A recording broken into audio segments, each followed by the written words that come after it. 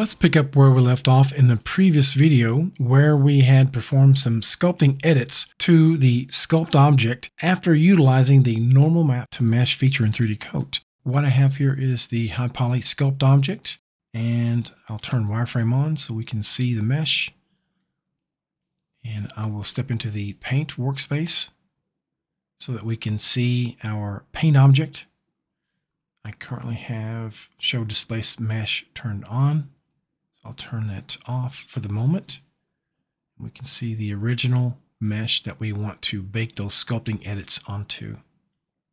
Okay, so when I'm done with my sculpting modifications, I can go to the Retopo workspace and go to the Bake menu and choose Rebake Sculpt Mesh Changes onto Paint Mesh.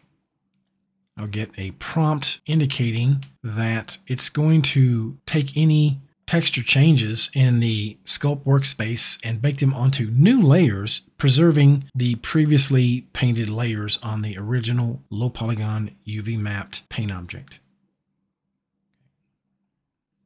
All right. Then we'll get a baking menu here where we can adjust the inner and outer shell. So we are seeing a preview for the outer shell currently. I can come up to the top of the panel and scrub the values for the outer shell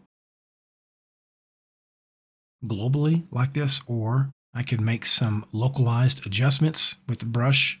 This one is chosen by default, and it essentially pulls along the normal. So if we're working on the outer shell, then it's going to pull outwardly. If we are working on the inner shell, it's going to pull inwardly. If you need to make an adjustment on the fly to where you're doing just the opposite, and sometimes you will, you can hold down the Control key, and that will allow you to temporarily make the adjustment. So let me demonstrate that quickly. So I will brush here, and you can see I can make a local edit. But let's say I go a little bit too far, I can hold down the Control key and push that back if I need. Okay. Of course, you can make adjustments to the strength and whatnot here. All right, so I think I'll make a global adjustment. Okay, and I'll click on the inner shell.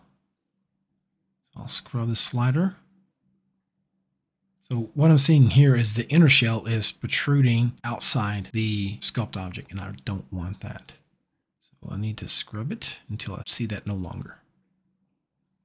Okay, I'll click the OK button and I'll pause while it calculates.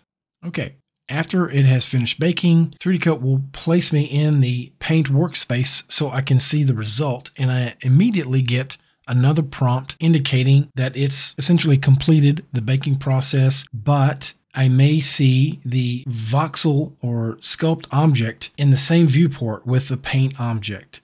And it recommends to hide the sculpt object if that is the case. But I had previously disabled that or unchecked that here. Okay. But now I want to show the displacement, and we can adjust the subdivision here if we need per UV map.